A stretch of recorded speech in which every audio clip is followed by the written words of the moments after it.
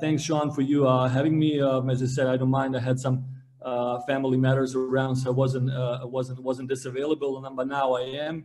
3 days ago, I had one session that pretty much kicked it all off with a Saul, my football coach webinar. Saul is a good friend of mine. I think we kind of stirred the motion all around with this topic, and I'm glad about it. I'm glad about it. People are texting me, mailing me like crazy, like never before, which I'm definitely happy about. And as I said, after this session, feel free to text me, ask the questions, or communicate in any way you want. The title, Decision Making Before Technical Formation, really, I came up with this like literally, believe me, I never thought about it in a second. It just came out of my head like that, because I think we're having one bit of a misunderstanding here. And the video I'm going to start with, I don't know if you know, maybe some people know, my last job that I had, I was the national team coach of Kuwait national team, of the senior national team. And I'm going to show you the video from one session that took place 7-8 months ago, one of the last sessions we've had last summer, actually, when we were in London training camp. And that was the session with the Kuwait A national team that I was running. You're going to hear my voice yelling in English, but let's just get it off with this, and then we're going to continue. Bravo!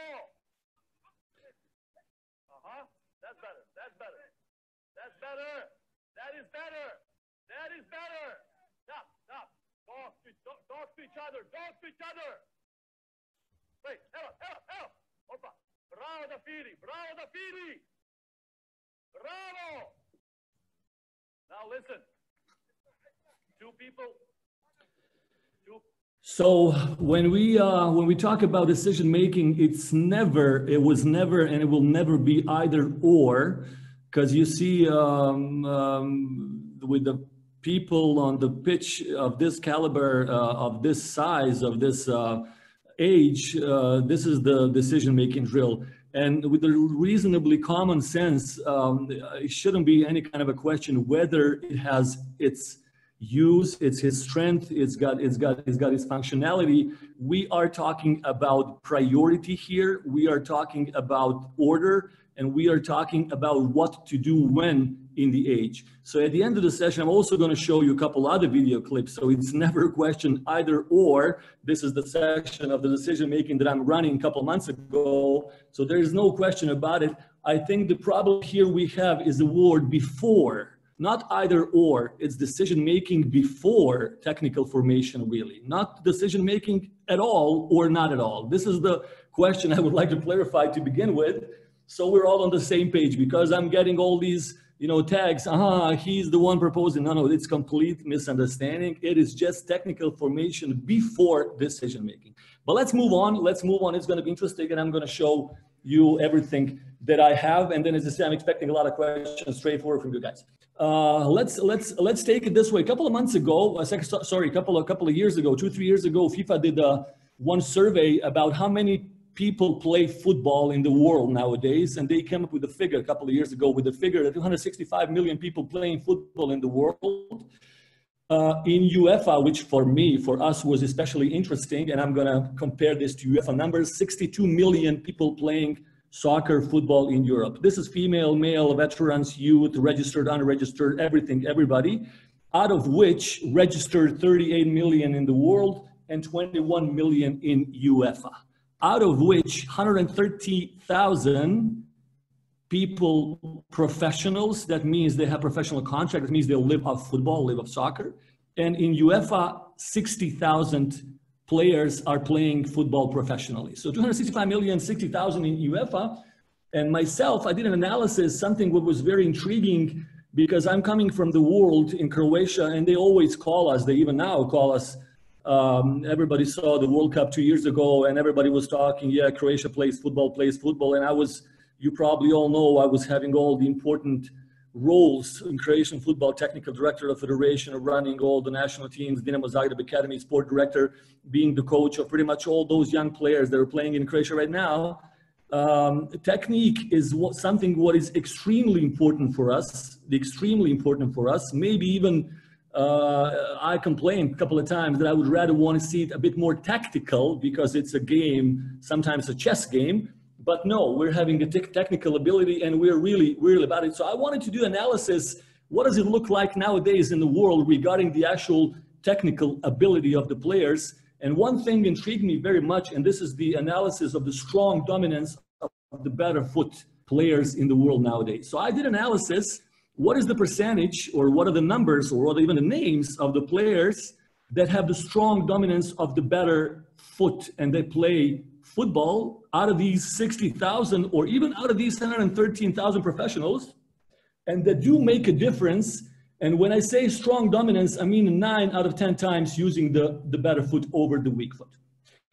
So if we go name by name, you might as well even have it yourself. Let's definitely agree on one name that everybody knows about. Messi is 1, Neymar is 2, Di Maria is maybe 3. I think Beckham was 4. He was with his right foot only, making miracles, being the guy, being the man. Robin is definitely one of the guy. Bale, I think nowadays we can agree, is one of the guys using his left foot and being able to keep up on a top level. Pirlo maybe was in Italy one of the guys. Maybe, I don't know, who else? Maybe Hazard, maybe Ibrahimovic.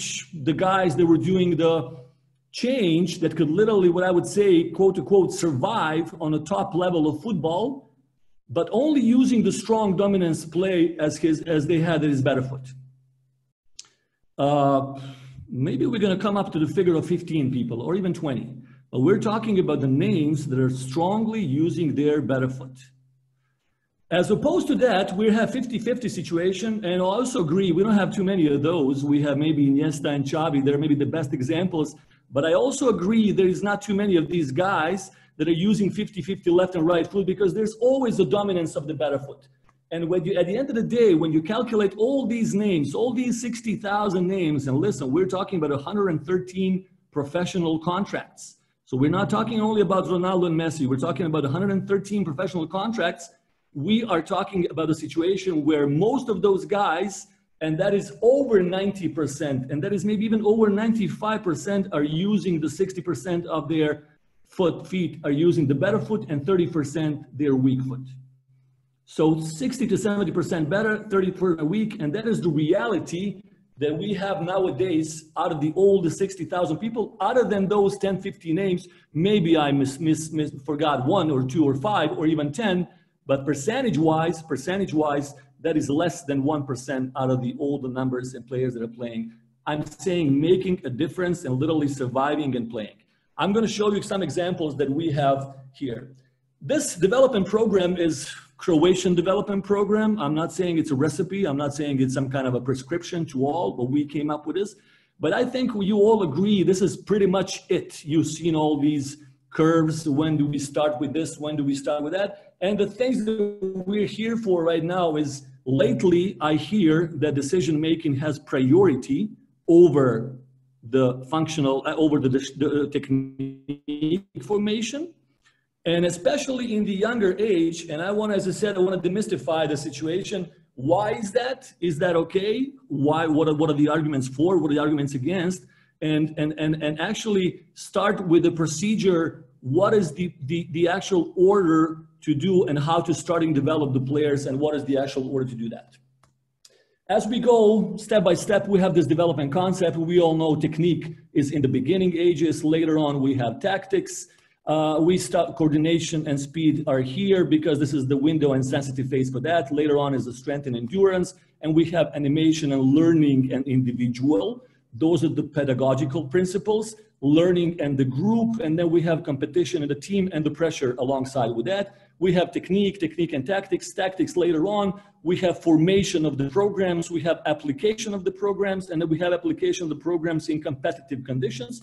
And then we have periodization 1, 2, 3, 4, and then we have the other structure, which is right now not this hottest topic right now, but we're going to go step by step. For me, this is the area we're focusing right now on, and this is the formation of the technical and tactical programs, which goes from the age of, let's say, U7 up until the U12.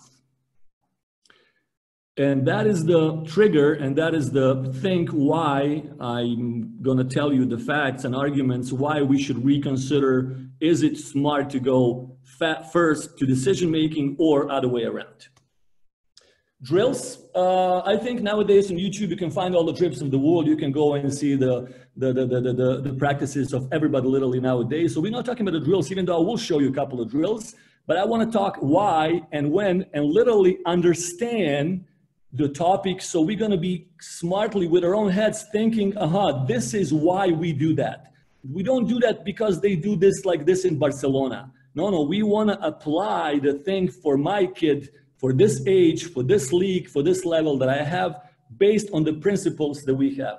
Also, one thing I'm going to tell you, I was quoting, I was citing, I was using reference from all the researchers. I'm also having a PhD, so I'm not going to joke around the planet as I am right now, speaking things just that I'm bored to do. I'm making sure what I'm saying is I'm using all the references down below. After every quote, every citation, there's a reference of the article that I took it out of. When I started 15 years ago, 20 years ago as a coach, and then 15 years ago as an academy director, at the age of 8, 9, we had a player that, I mean, I've seen people, Messi playing in live. I've seen Maradona, all these guys when I was a kid. Boban, the big name is Croatian soccer, Yugoslavia. I've seen like really big guys. But at the age of 9, at the age of 8, at the age of 10, I've never seen something like this guy in Dinamo Zagreb Academy. I was academy director. I've never seen a player like that playing live at this age. All the decisions, all the controls, everything. He was taking 3 people on. He was left-footed. He still is left-footed. Every decision, everything, he was so dominant that for me, I was even shocked. Is this possible that this guy can actually be like that? As the time went on, he became the captain of all Croatian youth national teams. Logically and normally, I was then later on the technical director. He was the youngest one, I think, in the history even of Dinamo Zagreb first team, playing for the first team at the age of 15 and something, or 16 and something. Being chosen for the Croatian national team at the age of 18, playing alongside with Luka Modric. Unbelievable talent. I mean, I've never seen something like that. And all these things are confirming that. And at the age of 12, you can see this, the Croatian national team with Modric, with Rakitic, with the big guys. He was there in the starting 11 of the Croatian national team. So it wasn't a joke. It was something serious, confirming the predictions of me as an academy director, even though I had a doubt that he's so dominant. He's so crazy good, but he was using his left foot so much that he didn't care about anything else because he was taking 3-4 people on, and not 3-4 people on, they're just there. I mean, the guys that are being equally as competitive, as good on the level that he was. Out of playing all these small-sided games, like everything, every time taking it the way he wanted to take it and being successful with it. I'm not saying that he wasn't, he was very successful with it. At the age of 12, the boss of the club comes to me and says, listen, Barcelona is after him slowly. They're sniffing around. They're talking about the kid. We're going to see how it goes. You make sure he's around. I said, listen, boss, he's working. He's training. Maybe he's a bit too selfish. Maybe he's a bit too ego. But no, let him develop, let him develop, let him develop. And we let him develop because he was so dominant. And truly, at the age of 17, Barcelona confirmed signing. Next Lionel Messi, all these posts all around. Next Lionel Messi is coming to Halilovic, and he definitely ends up in Barcelona signing the contract at the age of 17 and a half, 18 or something.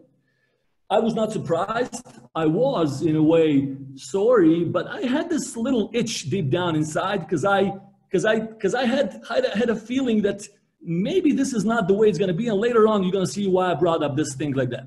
He started to play for Barcelona first team, fulfilling his dream, Halilovic here, Halilovic there, and obviously he doesn't get much beyond this photo. This is the fulfillment, I think, of everybody's dream nowadays in the world. So at this stage, we all thought, me personally, left-footed, the same height, the same way of playing. Yes, when Messi one day says, listen, I don't want to play anymore, he's going to be the guy taking his spot, because that was the plan the Barcelona had. Maybe you guys know, have heard, or have seen. Most of you haven't, and you're going to see the reason why you haven't heard much of him later. When you look at the transfer market, and you can Google it right now yourselves, you see down there that he was in Dinamo Zagreb all alone, that Barcelona took him, that Barcelona A took him, Barcelona B, they got him on a loan. Barcelona A on the loan to Sporting Gijón, loan to Hamburger SV, loan to here, loan, they sold it, and now he is 5 years later with the value of 2 million euro on the loan again. Take a look at this, loan, free transfer at the age of 21. Loan. With such a capacity, with such a talent that he had, something was definitely not right. Something was not right because he confirmed everything. He was playing for he still is playing for the Croatian national team. Well, not anymore. But let's see later on what is the issue and what is the thing that I want to transfer the thing for you right now about this.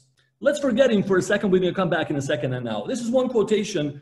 Many of our choices are constrained by past patterns. It has been estimated that we are only 10% aware of what we do. The mind is roughly 10% conscious and 90% unconscious. Unaware, we eventually fall into comfort zone. I think the comfort zone has been mentioned all around really a lot. This is one of the proofs. And for me, the key words here are this: past patterns. So what are past patterns? Past patterns is something what we either had or didn't have, or maybe do have, but it's being formed in a wrong way or in a proper way. But still, we are using it subconsciously 90% according to the comfort zone intention on the subconscious level of functioning. And past patterns are memory. So whatever we created in the past, those patterns, and they call it patterns, and we're gonna see why they are patterns, they are the memory. Oxford University 3 years ago came up with the research that memory is being divided, and I think it's not a big of a wisdom, we've known that from before, about a conscious and unconscious memory, where memory for facts and memory for life events go into the conscious way of memorizing. Procedural memory and memory for skills go in the unconscious division. One more time, memory for skills goes to the unconscious level of memorization of our brain, which means, this is according to the Oxford University. If we're going to question them, let us question their division.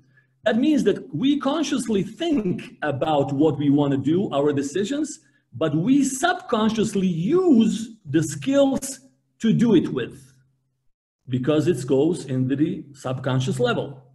And consciously, yes, we choose decisions, but subconsciously we use the skills if we have them. If we have them. Let's go one step further and say why technical formation must come before decision-making drills. Every technical skill, has it been like this, or has it been like this? A shot from Ronaldo or a little dribbling from the kid? Every technical skill, every motor, every skill goes to the subconscious level of memorization and becomes a motor action and becomes a motor program, which is called engram. Every motor program or every memorization of the program of the memory is called engram. And engram is a pattern of cognitive information inside the brain, also called a memory trace. And it roughly structurally looks like this. Those are the neurons around our brain, and every technical skill picks literally randomly the neurons, and they bond it into some kind of a pattern connection. This is not the case, and this is not the answer. The answer is in the synapses, and synapses are connections between those neurons inside this programmed pattern. Synapses are the connections between the neurons, and the catch is, and this is how it is, again, the quotations, the changes in the strength of the connections between neurons, synapses, in the brain is how memories are formed. In connection with that, morphological changes of the respective synaptic contacts. That means that the strength of the synapses is the key answer how well your memory is being formed or memorized. Now, how do we do that? Because we said later on we're going to go to the motor habit. So what do? We have repetition. We have repetition.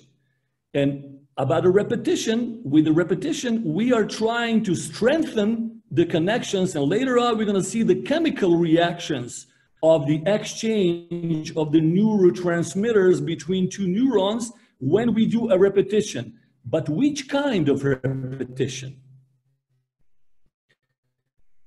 Now we're coming to the key words, and I'm asking for maximum attention, please. In the repetition of the, okay?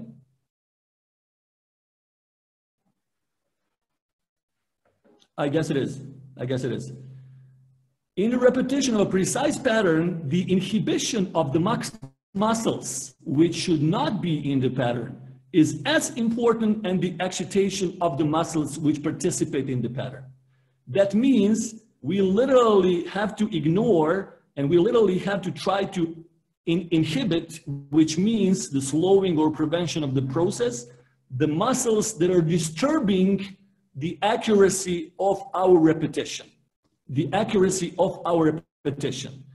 If we are using it, the learning process, engram formation and strengthening the synapse connection happens only with the active and conscious involvement repetition of the person. Observation, when we have a game, the observation of the kid is on something else. The observation of the kid is not on the learning process and the engram formation. The observation of activity without active muscle doesn't result in learning. Unless we are focused and unless we are thinking what is happening in the movement we do, and later on you're going to see the examples, it doesn't result in learning. An accurate action has to be isolated from the complexity in order to create a stable program and connection of the synapses. So when we have repetition, and let's say this is the repetition that we have, if we have precise repetition, the connections are strengthening, and when we don't do, they're loosening down, and when we come back again, and they're strengthening and strengthening and strengthening. And if the trained and performed activity has been precise, the engram model will be precise. If the trained and performed activity was rough, the engram model will be rough and imprecise and therefore unreliable. That means we have to be learning and training the repetition of the activity in the stable environment, even ignoring, even not letting disturb other muscles, the accuracy and preciseness of this training repetition.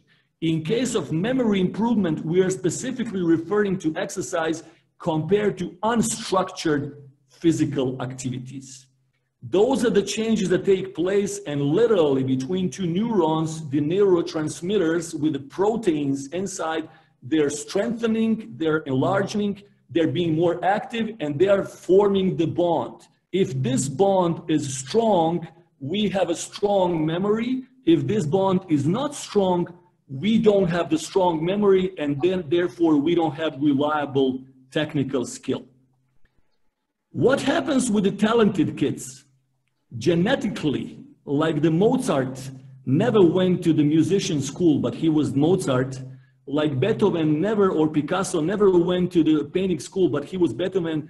The talents genetically have strong, even stronger, even these stronger bonds of the synapses over the people that even train this millions of times. Why? Because it's in their genetical specificness. However, we have seen what is the number and percentage of these extra talented people that are surviving, not surviving, making a difference, but what are the numbers of the people only using their talent to go there? And we saw that the comfort zone is responsible for 90% of the decisions. So if you let the kid play at the age of 9, he's going to be using 90% of the comfort zone, which is their better foot. It's a subconscious level, and he doesn't think about it. He's consciously thinking about a decision, but he's not using the best optimal technique. He's using his comfort zone, which is his better foot. And we're going to see how it potentially can end. And we have seen how many people we have on the planet that are good enough to run the show and survive on the planet only using their better foot in these relations that we've set. So let's try to see the example. So what I'm trying to say here, for example, take a look at this player. This is one technical element, turning with the ball, right? Nice and smooth. When they said before, if the program is smooth, the actual outcome is going to be very smooth because connections and the pattern and the strength of the synapses are this strong that he doesn't think about the turn. He's thinking about where he wants to take the ball, but he's not thinking about, okay, listen, now I have to put my foot here, I have to put my feet. This comes automatically. Things in their head don't come automatically, but the skills, according to the Oxford University, are coming from the unconscious level of the functioning. Let's compare it to this other example. Take a look at this player here. This player here. So the same element, tip, tip, tip. We need 3 touches for the same thing. 1, 2, 3. The same technical element is rough, is unstable, and he might have wanted to do the decision. He might have wanted to turn, but his technical ability didn't allow him to actually make this even with his better foot. Why? Because the subconscious program of his technical element wasn't formed good enough sometime before. Whose fault was that? We're going to come to this answer very soon. We come to our Halilovic, man. Barcelona play at the age of 70, photo with Messi, and let's take a look the way the guy looked and what is the actual problem that he had. This is the World Cup in Emirates, 2017, Croatian national team, U17. I was a technical director at that time. I watched the game personally on the stands, and take a look at his dominance, but the way he played football most of the times.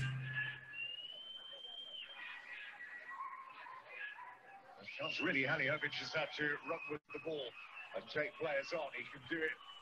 So out of the 10 times, he touched the ball 9 times with his left foot, even more, right? So this is one of the guys that I was telling you about. This is a strong dominance of the left foot, and obviously good enough for Barcelona to take him, right? Good enough for Barcelona to give him the contract because that was apparently unbelievable, as we all know, talent. But take a look at the things that made a huge problem later on. This is him. Now take a look one more time. We have the field going this way. He's left-footed. How strong his subconscious program of his left foot is that he doesn't turn in this situation here with his right foot. No, he is turning opposite way with his left foot, going even this way with his left foot, having all this space. That means that even with his quality of his left foot, which is outstanding because Barcelona took him for that, he had huge problem in a general knowledge, and his gap in the knowledge was so big that he will not be able to survive out of these 10 players, and we're talking at 113,000 players in the world with a professional contract, that he's going to be able to survive, even though we kind of thought, oh, he would. And he was at the age U8, what he would do if he had a situation like that, he would line up 3-4 guys and score the goal all by himself. Make a decision with his left foot, not caring about a solution, which is the best right now. And take a look at the situation one more time.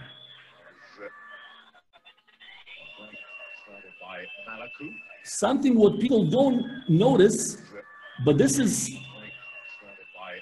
huge problem. Let's take another example. It's right there over there. Again, obviously left foot. And we move on. And now take a look at this example, which completely revealed his problems and slowly,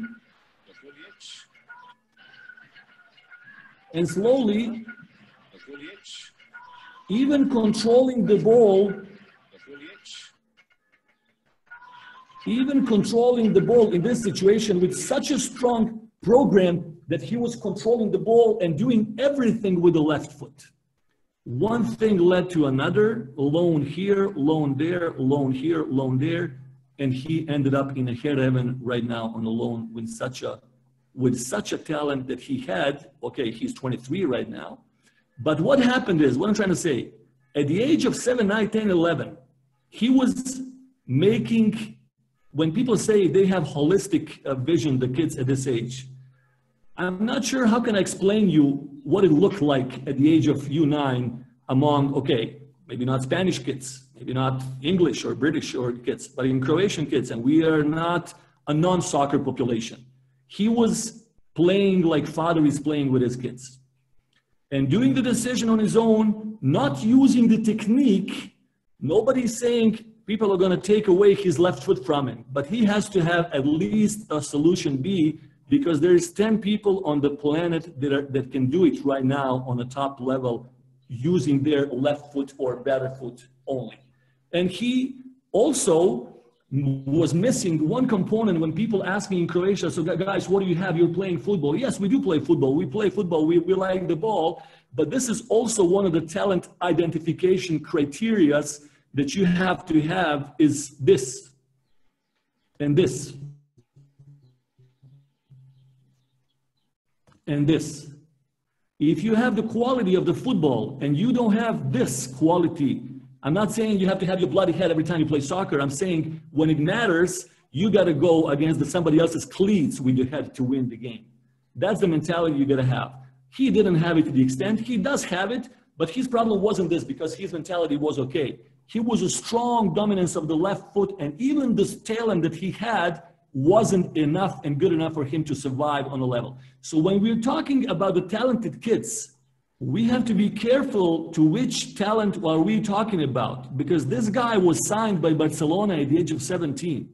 There's not 100,000 kids around, and coaches, you know what kind of kids you're working with. So in his case, who was one of the top talents, the best player of Europe at the age of 15, he was signed and slowly dropped because he had a lack in knowledge.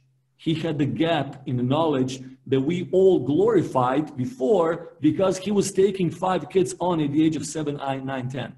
And we were not using the time properly. I was there, so that's my fault. But I was 15 years younger than I'm right now, even 18. So I don't want to do the same mistake when I'm seeing a talented kids. And I'm not sure that you see kids every single day in your back ride, they're going to be signed by Barcelona that often. And if this kid had a gap in the knowledge, so we cannot take criteria Messi, because this happens once in a blue moon. This is not a product of Argentina school, because on the last seminar that I had with Saul, I asked the question. I saw the video of Messi when he played, it just came out a couple of days ago, Messi playing soccer in Rosario over there with his buddies. Please give a call to somebody and let me see where is the rest of the guys that are on the video with Messi over there playing this game when Messi was young. Where are those guys around? Are they all in Barcelona? Where this? That means this is not the reason why he succeeded, because if it was the reason, then all these other guys with him would have been in big clubs as well, and they're not.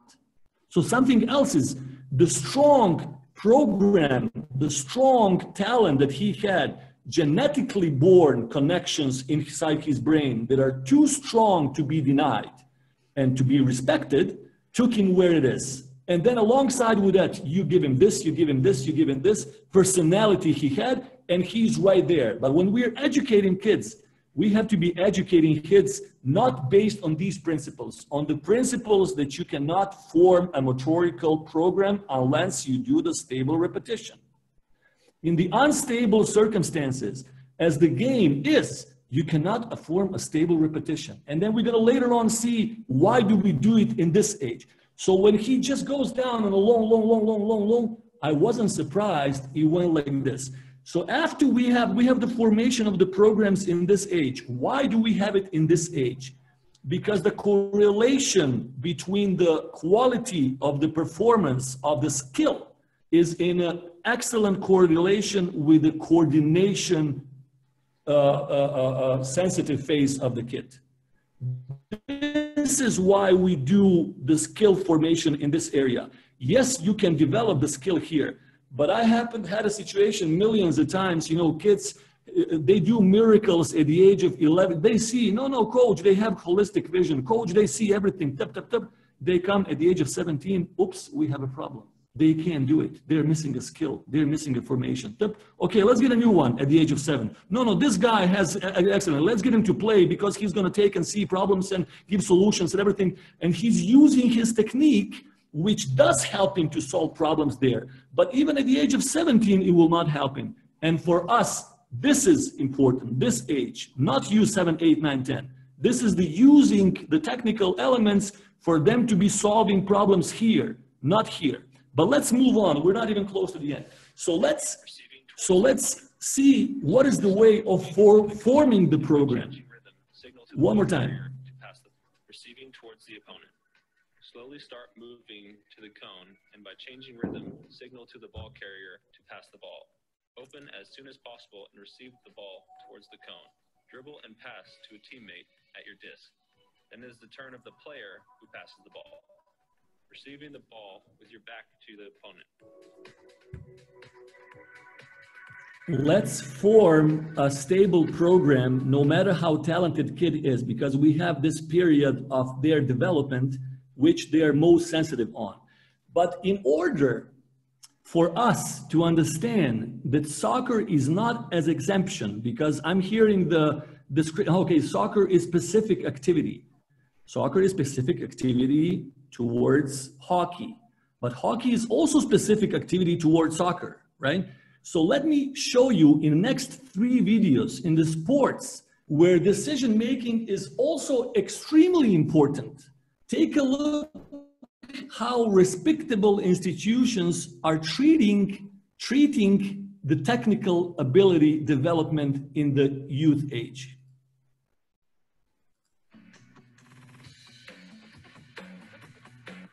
Having the players pair up and pull each other while performing C-cuts is an easy way to offer resistance.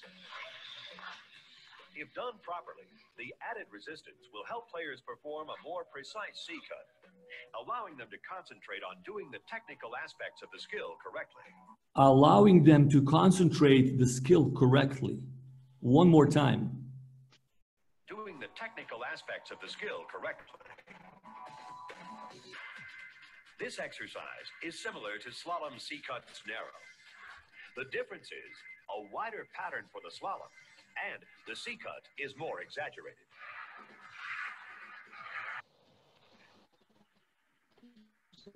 The slalom technique while pulling a partner is a great exercise that adds resistance while also building strength.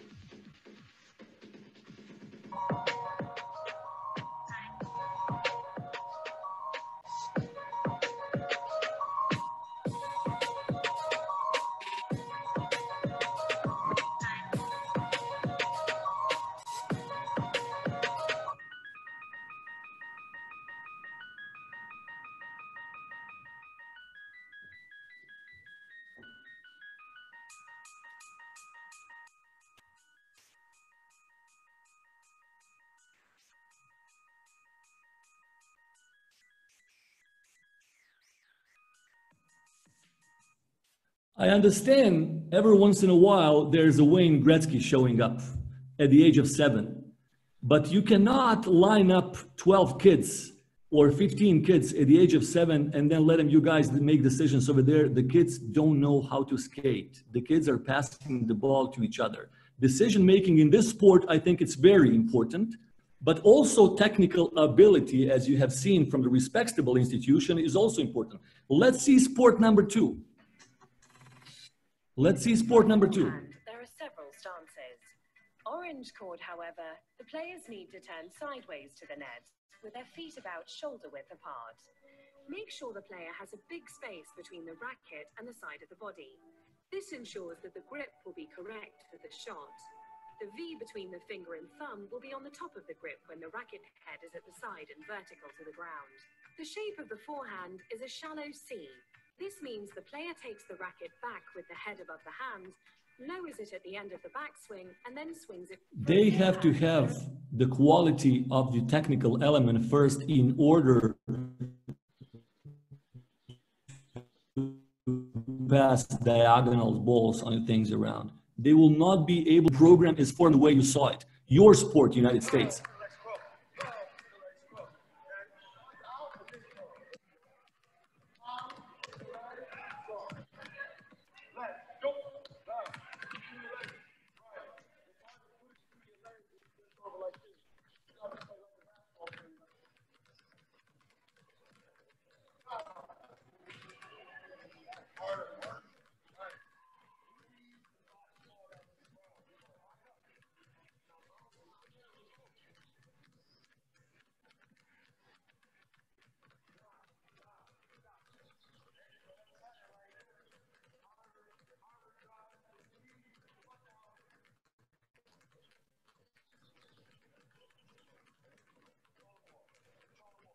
Stable program formation, stable technical airman formation, because this is the only way how brain is going to memorize it, with a stable activity, not disruption of the other elements.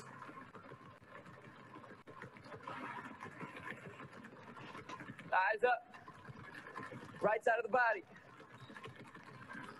All the way back. Eyes up. Hands off the knee. Hands off Left the knee. foot, Chest up, chest left up. hand. Good. And the same Good. thing at the end. Good, exactly. Hey, downhill, move, downhill. Don't let me poke it. Good, move. Don't let me poke it. Good. I showed you a video on the beginning, me coaching a national team where I'm using the decision-making drills. So it's normal on the level when they're able to do that, but before they have a skill formation, they're not. I'm also using one video of Barcelona. 25 years ago, Louis van Gaal was a coach. Take a look. They also are part of unopposed training in the session. This is Barcelona, 20 years ago. So it all depends what do you do when you do it, for one reason what you do it. It's not either or, because if people see that, they're going to see, okay, listen, Barcelona does only unopposed, which is not true. But they were doing this in this phase as well, because they're also trying, this is not for the formation of the programs, because they have it formed already. It's for the different purpose, but it's definitely a place for that and for them to use it. 25 years ago with a Dutch coach. So we have to be careful when we're using the decision-making drills before we have this formed already completely. Let's move on. We're getting slowly and closer to the end, but not completely to the end. So after we have formed the programs, after the kids either have the programs because they're talented, and again, be careful what kind of talent are we talking about, because you've seen what kind of talent can be and not succeed at the end of the day. After this, we go to application of the programs in the eased conditions, in the conditions where it's easier for the player to do the similar element, but not to be disturbed, so it's going to be done properly. It has to be done properly. That's called formation of the motor habit, and corrections and adjustments take place. So what happens is, it's a formation of the motor habit, and the brain sees what it's expected outside and what is achieved. They're expecting a stable program, but outside there's a difference. There's a difference in the parameters of the spatial parameters, and they are enabling corrections in the adjustment upon they have formed the program. They cannot do corrections of the technical element before they have formed the strong synaptical connections in the brain of the given program. And this is the key word. The better and stronger the motor engram which memorized and stored, the less corrections and easier adjustment to new spatial and dynamic circumstances. So it is not true, whoever is telling you that this is going to be a subconscious program because every situation is different. Every situation is different. but the brain is correcting and adjusting the connections for the new spatial and dynamic circumstances after the strong motor program has been memorized. Before, not. It has to be functional, and that is the functional part of the technique. When people ask me what is the functional technique, this is the application of the technique for the functional circumstances in the game. So you got to memorize it strongly and then use it, and then use it. This is the example of the application in the eased condition. So there's the opposition, but he's using the same technical element millions and millions of times again with a stronger and stronger opposition for him to be able to do, first of all, and then later on they go 1v1 strong.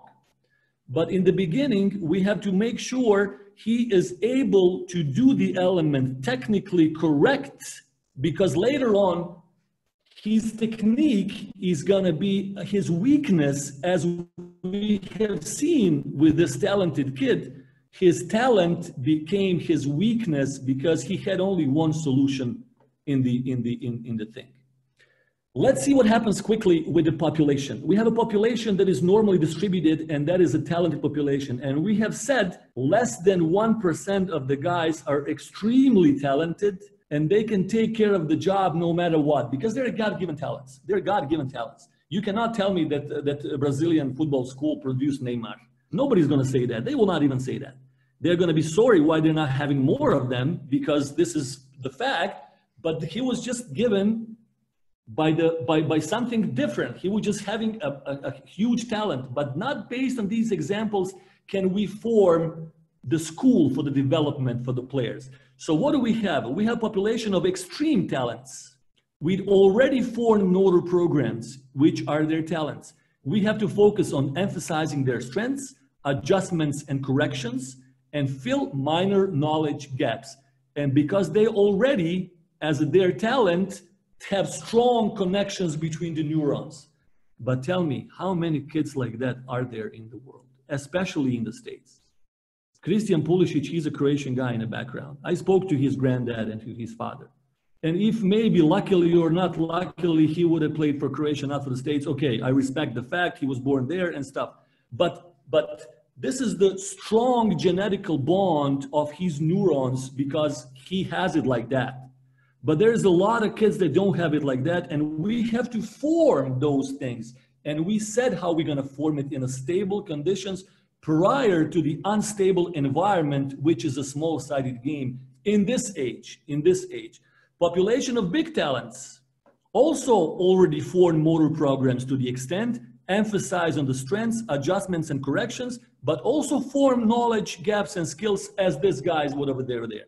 Population of normal talents, complete skill formation, adjustments and correction. They have the program, but they don't have the strong connection. It is very fragile. It is very unstable. We have to make sure we form it, and luckily we're gonna be here, but this is 10 people on the planet have it like that genetically inborn.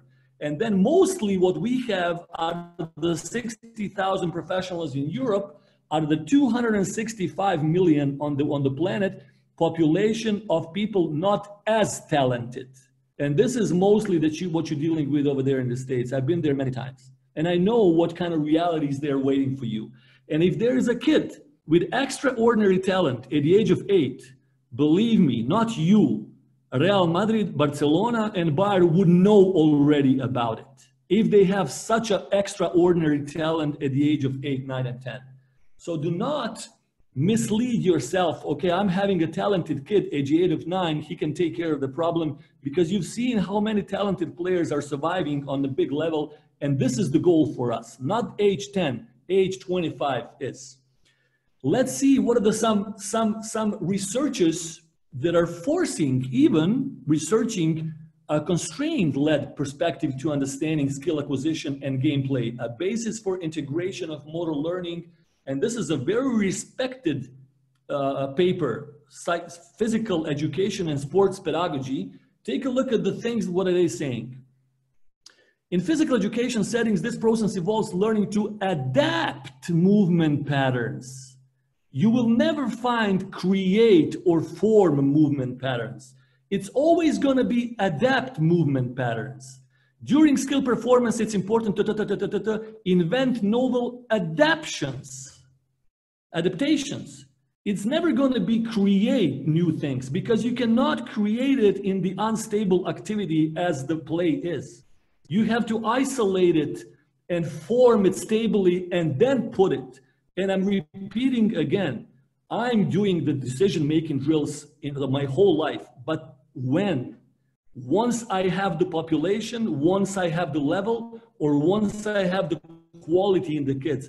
But if the kids don't have it already formed, you will not develop technique through the decision-making small-sided games unless they're prior. You will adjust the quality of already formed technique, but you will not create it yourself with this. It just it can't be biologically and psychologically, it can be. And also can lead to spontaneous formation of movement patterns. The term spontaneous, as used here, should not be taken to mean that coordinated pattern is randomly constructed or that there are infinity ways that the body can organize. The body cannot organize itself in this situation. Any coordination pattern that emerges during practice and learning is a function of the mechanical principles of the structure of the human movement systems, and we said what that is. It is a stable repetition before you get them in the unstable circumstances because it's a comfort zone. For me, because this is 3 slides more I'm finishing, for me, the key conclusions of these are, and please, when you're transferring my quotes all around, because I've seen people are, those 5 quotes you can pass around. Not that I'm against decision making, I'm not, because I'm gonna show you, before Kuwait national team, I was the head coach of Legia Warsaw, and I'm gonna show you the video clip of that as well. Because we have a level of that. But we have a situation with this. We cannot develop a stable program in unstable motoric conditions. Full stop. Next, decision-making drills do not form initial technique, but they improve and adjust already formed technique, which is the level of the quality, which is the population, which is the talent, which is the stage and the age of the players. They will not form it, but they will improve it if you have formed it before. If not directed otherwise, children use their comfort zone skills in the free play. Are those choices of the skills always right? Is the choice of this Alan guy always right because he was taking 3 players on and we let him do that because he was successful in winning games at the age of 10? Formed skills will become their comfort zone. This is what we want. We want the formed skills to be their comfort zone because they're choosing the skills 90% from their comfort zone, and their comfort zone is their better foot. And we've seen how many people survive on the level with their better foot. Another one, talent is genetically already formed strong skill or program. And we agree with this. It is a genetically already formed strong skill. And we can implement situational training, decision-making with the talented kids. But let us be aware of the functionality of the talent and of the proper gaps in knowledge they have, because they definitely have gaps in knowledge, as we have seen the most talented kids. And the last one, if noticed that during small situational drills, kids are using wrong technique to achieve good decisions. So, he made a good decision, but he used wrong technique. Unfunctional technique, what he was doing, because he was being successful, but using wrong technique. Stop and correct it, because with this wrong technique, they will 99%, we've seen what is the percentage of the people surviving there, not be able to achieve good decisions when it matters at the age of 25. Please keep in mind that we are here, well, maybe not everybody, but this should be the goal, that we produce players to be efficient and good at the age of 22, 3, 4, 5, 6, 7, 8, 9, 10, 30, 31, 32, 33. So let them not allow and get away with the good decisions with the wrong technique, and they will use the comfort zone technique, which is their better foot. They will never on their own in the free play use the proper technique. And the proper technique is going to be needed later on to do it when it matters, and this is when it matters, at the age of 25. When I say 25, not necessarily 25, I mean in the adulthood between 20 and 30. This is what I mean. We have plenty of time, coaches, plenty of time from the age of you're 13 to the adulthood, to application of the programs in the situational and competitive, and do millions as much as you want decision making here. You have 7 years of time. But here, before, if you don't have the technique already formed, you will not form it in the unstable relationships in the games. Yes, you can play, give the kids the free play the second time of the training practice to apply the knowledges.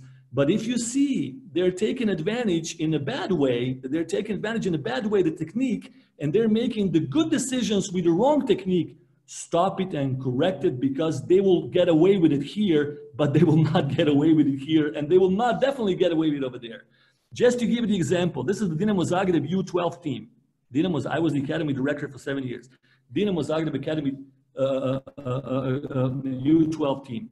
Millions of examples of the decision-making drills after the kids, but none of these kids have made a wrong technique in achieving the decision. If we have the population that can do that without technical problems, I sincerely doubt it, then let's go ahead with it. But this is the U12s already. At the U7, they're struggling, and we see them struggling. And the last one I'm showing, this is when I was the coach of Legia Warsaw. Before my job as a national team coach of Kuwait, I was the head coach of the Legia Warsaw with the senior players, with the 25, 26, 27-year-old guys. And this is the training. So when you see Barcelona with the unopposed sessions like a little while ago, do not generalize it. Okay, they are doing unopposed. He likes opposed. He doesn't like this. The principle is you will not do. This is the decision of the senior players of the training of the Legia Warsaw when we had a training camp in Spain. But this is with the guys that already formed their technique. And of course, we're going to use their technique to make decisions. But before they have formed it, we cannot, because we're not going to create it. One more time, I'm going to come back to these 5 principles, because they're most important. And now I'm kind of sweating here because I got myself so involved. Thank you very much. I don't know if you heard me. First of all, I heard some interruptions along the way. Yeah, Sean, are you there? I'm here, Romeo. Thanks for that. Yep, I heard you good. It was a good play for me on my end. Hopefully everyone else had the same. How was the transfer of the voice and the video? Was everything okay to be seen? A couple of videos lagged a little bit, but I think we got the general gist of them. Maybe afterwards we can talk about if we can form them into a little package that people can see. But got a few questions coming in, and I'm sure they'll continue to come in as we go. I actually had a couple of questions for you to start with, though. When you were developing the curriculum for the Croatian Football Association, when you were in that role, did you look at the whole landscape in terms of, like you said, U7 all the way up, and have that on a basis of different talent levels? So did you have specific standards or benchmarks for players at each stage of development when you talk about technique, before then you layered into where they should be with a decision-making process? So, like we talked about, people who saw curriculum was made with my assistants in 2016, and I'm not going to say the Croatian players were being developed by this system or by this book. However, this book summarized my and my assistants' work in the academy in Croatia in the last 10 years. And now it is the document that is accepted by the executive board of the federation, and people who saw the book, they saw the structure of the technical elements in the youth, and they saw the periodization, maybe I should have put it, the periodization of the decision-making drills that are coming after you have formed the initial technical element level. So yes, we have structured it in there. Now, as I say, it's a different topic, we can go in there. But I'm not trying to promote, because you've noticed, I've never mentioned my book in one word. And it's not the idea to promote it. I don't even know where people ask me. I don't even know which website you can actually get it from, to be honest with you. But everything is structured in there, and that is our way. And I'm not saying, again, it's a recipe, but when somebody tells me, there's a kid that has a vision at the age of 9. Listen, I understand this. but we're not developing the kid for the opposition of the U9 level of the buddies he plays against. Even though he can perform this, I'm thinking this is how we've been trained to develop the players for the senior scene of the most pressured level there can be. And I'm not going to say this 2 years ago, the second spot that we've achieved in the world is because of this. But yes, they were, together with these bloody heads that they had, those are the principles we've been following. And if you want to, I'm planning to actually post the book on a PDF online so people are going to be able to see it. But everything is structured in there, to answer your question quickly, yeah. Perfect. And when it comes to a player like Halil, the times and he was a case study that you used, where do you think the gap was there in terms of his development? What was it, just individually not enough attention? Was it because he was having too much success and I guess someone at his club as he was developing didn't take the time to correct that? I purposely used him because you know, people say, you know, I have a talented player. If anyone was talented, believe me, this guy was talented. I mean, he was playing for the Croatian first national team. Okay, maybe not Spanish, but still Croatian. We're not that either. Chosen by Barcelona. So the best player of Europe at the age of U15. That was unbelievable. But then when he had a Windows and sensitive face, and every kid on the planet has a sensitive face for the technical development from the age of U7 to U12, we didn't do anything to fill his gaps in the knowledge. First me, I was the academy director. Why? Because he was so dominant with his left foot that he was making all these incredible decisions at the age of U9 that you're thinking that you're looking at the little Messi. Believe me, believe me. Altro alle 8:30 allora. Ma è di Dodo? Dodo che ha organizzato questo? A me mi ha mandato Dodo. I'm hearing some voices. I'm not sure. Is that on purpose or? Let me just double check. Is that better? Yeah. There you go. Yeah. So, but then, because people, you know, every once in a while, people tell me, you know, I have this extremely talented kid. If you have really extremely talented kid, as those 10 people that we've outlined are, then the whole planet would know about this kid at the age of 10. Because if all the sports that are complex sports that deserve and demand decision-making, they all fall precise attention of the technical education and development, why are we rushing into the decision-making at the age of 7, 9, 10, where we have all the 7, 8 years where when I said before, and they misquoted me, that I said kids don't have the ability to make decisions out of the peripheral. No, kids just percept concrete as opposed to abstract. The younger kid doesn't, so he perceives concrete things other than abstract things. It develops later on, and that's what I said. And then later on, they misquoted me around. No, he says that the kids can make decisions at the age of 9. It's not true. I'm just saying I'm being misquoted. So that's why I outlined the quotations that you can guys use if you want to use. I don't honestly care, but you can. So because it's very important. And when people are telling me, no, listen, they can do it. I know they can do it. They can do it big time at the age of 9. But is it functional? Are we preparing them for the big battle when it matters later on at the age of 25? And when you ask me the questions to answer it for you, what do you do with a kid like that? Listen, it's hard. Because when you have somebody that stands out this much, and he was, believe me, standing out in the Europe at the age of U10, because he was the best player of the Europe at the age of 10, then you have a hard time with him because he's too cocky, you can't control him. His parents already seeing a sack of money in the kid, realistically, which is the case. And then you have a hard time actually filling out his gaps. So his big talent can even become his little weakness, especially in a football, because it's so publicly exposed all around. That's why I can't quite tell you, but luckily it is always better to have one bit of a little less talented kid, which is going to be so hardworking and normal, than to having such a complexity in the skills of 1 foot. And then you come to the big scene and stage and you get, listen, at the age of U9, he was having kids around him. He came to Barcelona and there was Piqué on the other side. Just as well, the offensive players are developing, defensive players are also developing.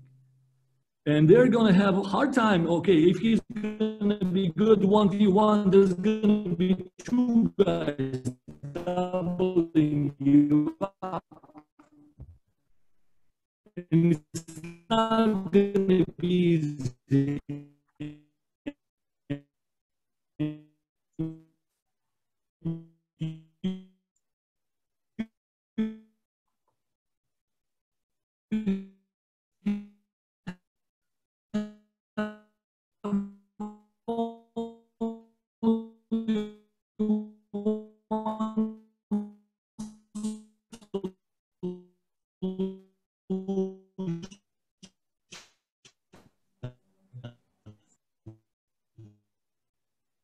Which worked last 10 years. It doesn't work anymore, and nobody just, he was getting away with this, we were winning games, everything is fine. I'm hoping I'm getting an Romeo, we lost you. Okay, guys, looks like we've lost Romeo for a moment. I think his connection was a little bit bad there. We'll see if he comes back on. In the meantime, we have some other questions. He's jumping back on now. Oh, here you now. Excellent. There you go. You see me? No, yeah, I'm giving you the questions. There we go. Now you're back in. I'm here. Yeah, got it. Very good. Yeah, so I think, like you mentioned, there's a lot of nuances in terms of, I think, is that where you guys kind of looked at that talent ID part and framed mentality and mental strength and hard work as part of what you look for, because those kids are more inclined to really push to develop those technical foundations and formations? Exactly. So when people see Croatian player, they're genetically thinking about, okay, he's going to be smooth player with the skills, but I also want to specifically outline the personality of Luka, the personality of Mandzukic, the personality of all the young players that cannot make it unless have this personality to the end, obviously, alongside with the other thing. But if you're looking only in the skills, that's why I'm being extra cautious and extra careful with the talent identification conclusions at the age of 7, 9, and 10. You know, we have these kids that have the ability of the holistic. Yeah, I know you do. But that's not the age when it matters. It's going to matter 20 years later. And let's prepare them for these things. And they should not even know, why are you working on these things? You know, but they don't know. In the first grade, kids don't know why they're liking the letters. They know that you're going to be needing them later on in the future. But the teacher knows. So let's prepare them for the things that are waiting for them. You know how it is now. Unfortunately, I was aware of this. You know, you have the academy director. When they win the game at the age of 8, you know, it's a good school, it's a good academy. And this is the real reality of the world nowadays. And I know it. But let's try to get away as much as we can from this, and then one academy becomes recognizable because they produced player for the first team. I would like to personally see, and one day maybe I'm going to organize a research with the kids only having the decision-making drills from the youth compared to the ones that are going to be using the formation of the technical skill, applying it in the situational games, and to see what is going to be the outcome in the future on the production of the first team players. And you're going to see what the difference is going to be. You showed the Zagreb U12 group, and as part of this process, would you put them into, I guess, more pressurized situations to challenge that technical formation? And if they're unsuccessful, would you, I guess, bring it back to a more technical focus until they're ready? So that success is how it would balance. That's a conclusion. So if they can do all these things, technically perfect, technically functional, you're gonna squeeze the field. You're gonna get the extra position. You're gonna get the more complex tasks. But if it's ruining, if it's disturbing the technical execution, then you're gonna stop.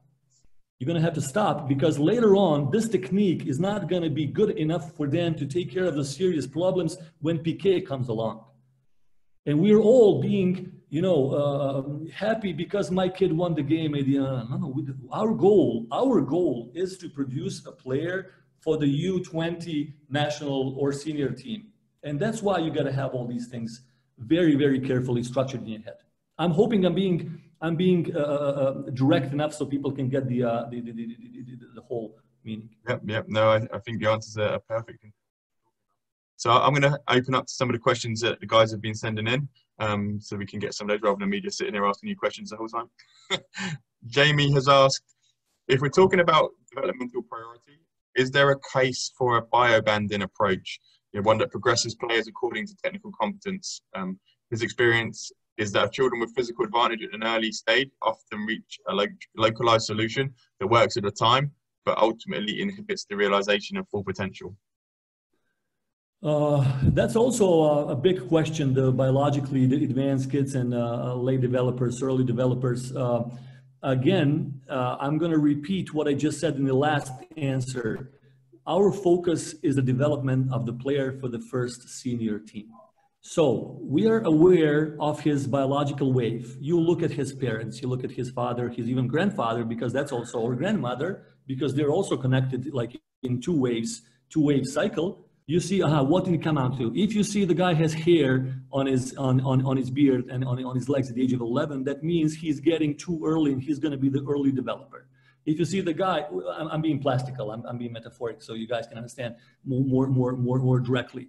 What I'm trying to say, and that's why I respect the Belgian method, and we did it as well, where they had a team of the late developers as well, because those guys are going to come along afterwards. So with the early developers, you have to be obviously careful. You cannot cross them. You cannot cut them. Even though I prefer, if you can ask me, I prefer the late developers over the early developers. Why?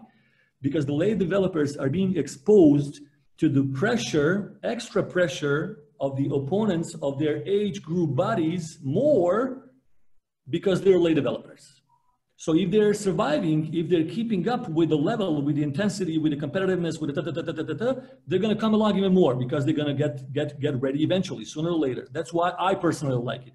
But I've seen some examples of the players that are making a big career. You know, try to get my view as a person that has been literally depending on the player production for the first team. So we were not this much, you know, okay, there's a kid, we won the game, Listen, we have to have the players for the first team, otherwise we don't survive. And based on our experiences and based on our methodology and and I'm not even trying to preach around, and I'm not even trying to listen, you guys do this. No, I've been invited and I respected your call from you, like from Saul 2 days ago or 3 days ago, or the seminar for the Italian FA yesterday. People do call me a lot. I'm just saying our experiences, and I'm trying to give you the scientific backup of the biological development processes in the brain. And if somebody tells me you can develop a stable motorical program in the unstable conditions, then I have a problem with this, and I don't agree with this. So you cannot develop a stable motorical program in the unstable conditions. And you see in the other sports that are just as complex, even more complex as hockey is, they're paying a close attention on the individual technique. And then we move on and move on and move on and move on. A couple of guys have asked a little bit about, should there be degrees of freedom? So if you apply a scientific approach to development, would you then correct players who are being successful with the incorrect technique, or would you say reward them for using a different correct technique with an incentive? Say if you were doing a shooting technique. I understand what you're trying to say. I think I said it. You have to balance it out. If the guy makes a mistake one time, he scores a goal with his let's say foot that he wasn't supposed to score it with, right? He did something. Of course, you're gonna give him, pardon my language, you're not gonna give him crap for that.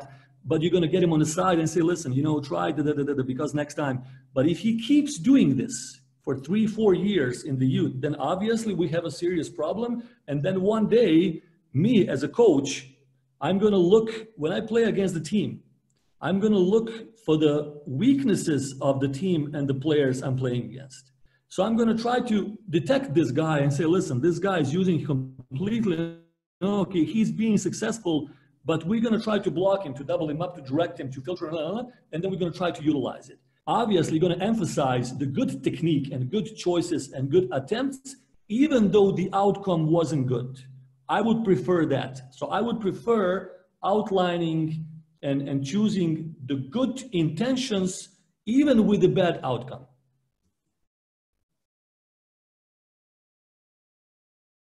If you understood what I'm saying. Yeah, I think it's like I said, you see a guy like Romeo who's scoring with his toe. We don't want to take that away from him, but we want to make sure that he has the other the other functional techniques to solve the problem in a different way if that's, I guess, not available to him. Maybe exactly. Romeo is one of the guys that should have been on that list over there, and we're going to come up with maybe 5 or 10 more, but we're not going to come for 10,000. We're going to come up for Romeo, Messi, Neymar, and then maybe 5 more. And those guys did it like that. But this is not the principle. This is the thing that they already genetically, biologically proven. They already had their talent, and their talent had their brain formation so strong that they were so dominant. But that doesn't happen every day. It's just like talent that's noticeable all around. And I agree with you, and you're right.